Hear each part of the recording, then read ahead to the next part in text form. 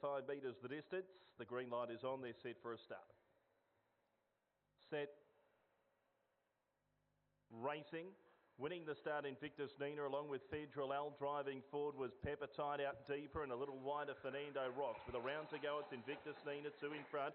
Peppertide to second from Federal L.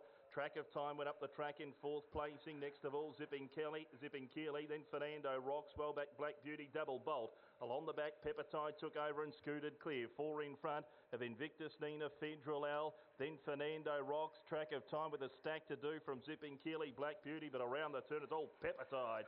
Peppertide's going to romp it in. Peppertide won it by 12. Second will go to Fernando Rocks ahead of Federal L. 4th in will go to Invictus Nina, then Zipping Keeley, followed by Track of Time, Black Beauty, and the debutant Double Bolt was Rearwood, 34 and 25 the run. Peppertide for Brendan Purcell at around $13.80, puts a big gap in them over the concluding stages.